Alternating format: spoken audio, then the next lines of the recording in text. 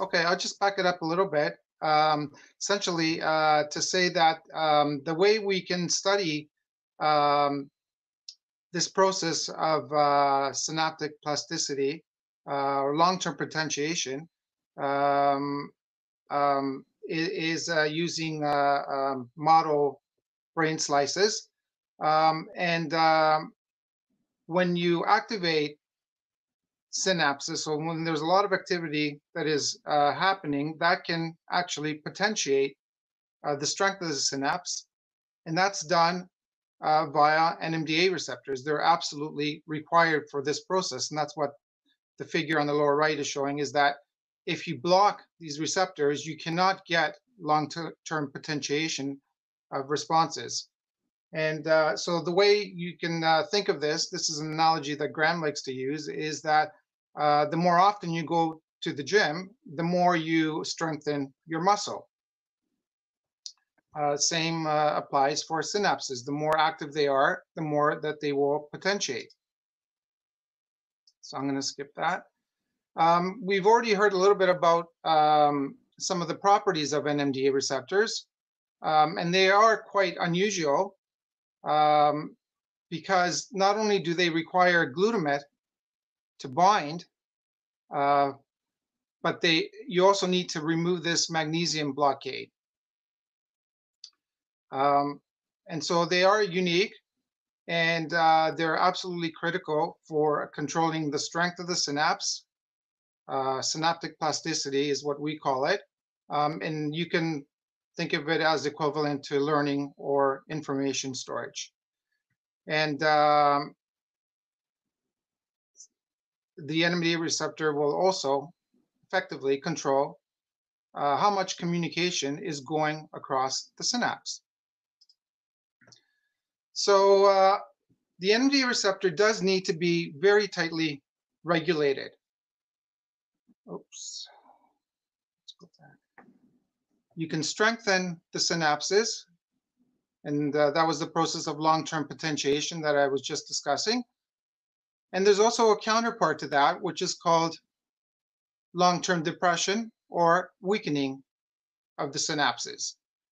And normally, synapses operate within this range of strength.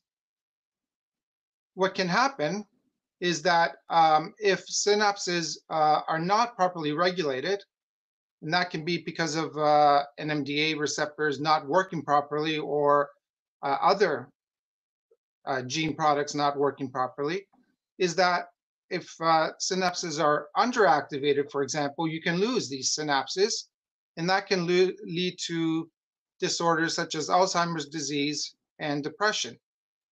The opposite can also happen when you overactivate synapses. That can lead to epilepsy or chronic pain. And one of the methods that, of course, is important to work on is finding new drugs and modulators that can control the NMDA receptor activity and put it back into this normal operating range. We did hear about memantine, which is being used for late-stage Alzheimer's disease, and also ketamine, which is being used as a antidepressant. So it's important to understand the way that NMDA receptors go wrong in disorders in order to properly target therapies. And now we're learning more about the detailed structure of the NMDA receptor and how variants can contribute to disease. This will be discussed in more detail by Dr. Furukawa. Thank you.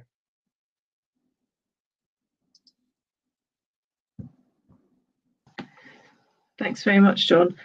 So far, we've not had any questions in the chat, so let's carry straight on to Dr. Furukawa. Thanks. Okay. Can you hear me? Okay. Sorry, I'm just gonna share screen now.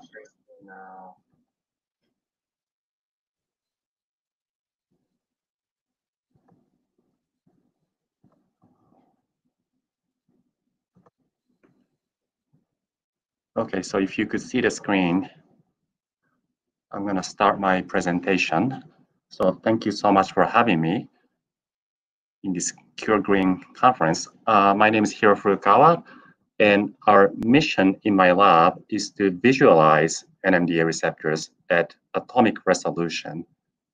What I mean by atoms, NMDA receptors are made out of amino acids, and amino acids are made out of atoms. So to visualize atoms, you can not only understand the shape of NMDA receptors, which looks like that in the arrow, okay, but you could also help develop therapeutic compounds. We could actually visualize compounds that are binding to NMDA receptors just like that. Again, this is all happening in the past 14 years in my professorship at Cold Spring Harbor Laboratory, which is right outside of New York City. As John beautifully introduced, brains are made out of neurons, as you know, billions of neurons, and then they basically exchange information at the specialized junction called synapses, where NMDA receptors encoded by GRIN genes are located. And NMDA receptors are shaped like that. This is the representation. It's actually the actual density, or what we call the raw data for NMDA receptors. So it's the image of NMDA receptors at high resolution, where we see GLUN1 and GLUN2B in magenta and green, dark green, and they are encoded by the GRIN1 gene and GRIN2B gene. Okay? And we also have what we call structures of GRIN2A or GLUN2A as well. All right.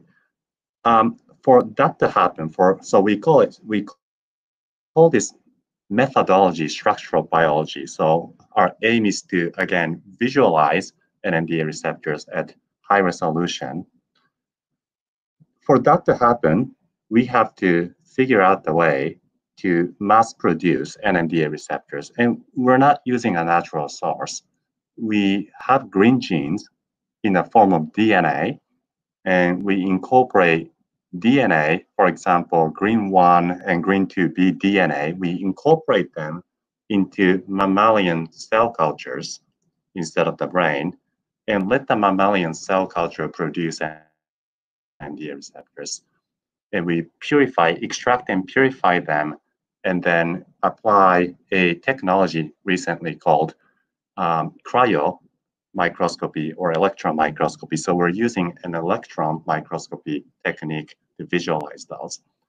And then we need to have a way to interpret structures. Yeah, sure. The first question then was about whether we can see anything around loss or gain of function manifesting directly in NMDA receptors. Does anyone want to have a go at that? Yeah, so certainly we can record from we can isolate NMDA receptor mediated currents and establish whether you know, there's increased function. We can also run long-term potentiation assays to you know, as long as the receptors are there, we can establish whether they're contributing more or less to the assay that we measure in brain slices. So there are several ways. But so the structure of the NMDA receptor itself is unchanged, but the function is different depending whether it's a gain or a loss of function variant affecting it. Would that be fair to say? I suspect you could probably have both situations. Okay, thank you. So the bottom line, and I'm really sorry about the technical issues. I was supposed to have movies here, but the bottom line is that we can now mass produce NMDA receptors recombinantly. So it could be a wild type regular NMDA receptors or the mutated NMDA receptor variant. So we could just mass produce them and visualize them under microscope. The type of microscope we're talking about here is electron microscope. Okay. So what we end up doing is to basically just purify NMDA receptors. And if you could see the screen, this is the representation of NMDA receptor images under a microscope. So you can see black dots. So those are NMDA receptor protein molecules in various orientations. So what we end up doing is to pick them up one by one. So we typically collect about million, I'm going to call it particles, million NMDA receptor particles in random orientations, and average those, and you can start to see the features of NMDA receptors, which looks like that. And then now we can reconstruct, we call it reconstruction, but we can just take an of random orientation of NMDA receptor particles and reconstruct them into three-dimensional structures. And we can attain atomic resolution. So we can see atom by atom structures, which looks like that. And also the key advantage is that NMDA receptors takes different shapes. We call them conformations. And conformation movements are extremely important. And again, sorry for the technical difficulties. The movie isn't working now. But the bottom line is that we can actually see the pattern of NMDA receptor molecules moving when it's activating and when it's inhibiting, right? And the reason these structures are useful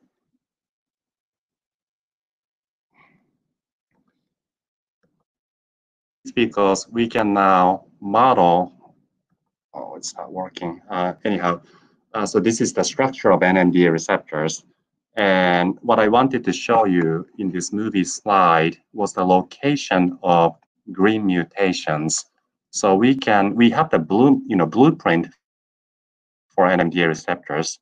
Okay, now again, we can visualize them at the atomic resolution.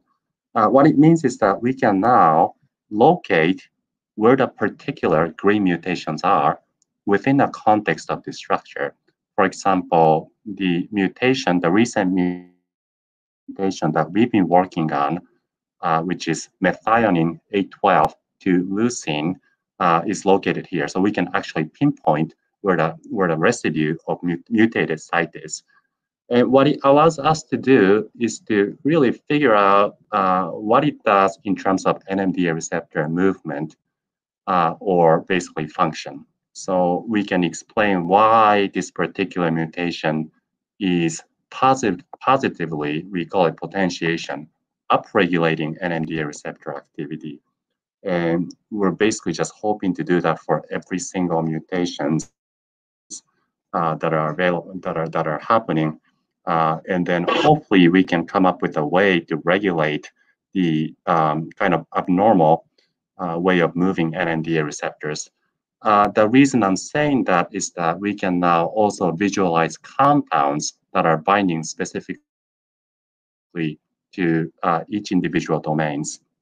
Like for example, if your mutation is, for example, located here, and if it's affecting the area called ATD, then there's also a compound that binds the amino terminal domain. So we might be able to regulate or fine-tune the activity of NMDA receptors. So again, my apology for the technical difficulty. I'm gonna try to find a way to upload the movie file later on. But the take-home message is that our mission is to visualize NMDA receptors at atomic resolution, and that would allow us to understand how GRIN mutation is affecting the function of normal NMDA receptors. And also, we can see the compound or therapeutic compound, so that would also allow us to develop compound or novel compounds that specifically target the receptors that are problematic. So with that, I like to also, so this is my scientists at Cold Spring Harbor Lab, people who are actually tackling NMDA receptor questions. Some of the work that I presented now was done by some alumni members who basically just went out and doing the independent research. I wanted to also mention about the funding sources, especially Austin's Purpose, which is now a part of Cure Green Foundation. Austin is from Long Island, and this is the beautiful picture of Austin and his family, Paul and Awilda. Austin is now 17, and he has a GRIN 2A variant. And it's been an honor to be working with Austin for the past 6 years, I believe. And then just really happy that we're making some progress to understand his mutation and the structure and the collaborators. Thank you so much, and I'm happy to take any questions.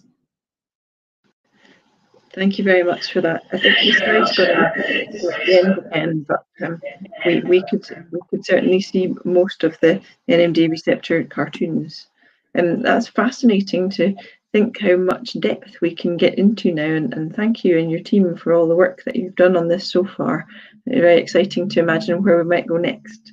We've got just a couple of minutes left now before we're going to get cut off. And there's one more question in the chat from somebody who would like to ask a question specifically about their child who is 10 months old and has a gain of function with epilepsy. This question would like to ask whether there's any specific drug recommendations. And I appreciate that it's difficult to, you're not going to be offering any clinical advice, but are there sort of what groups of drugs would be best to treat gain of function variants?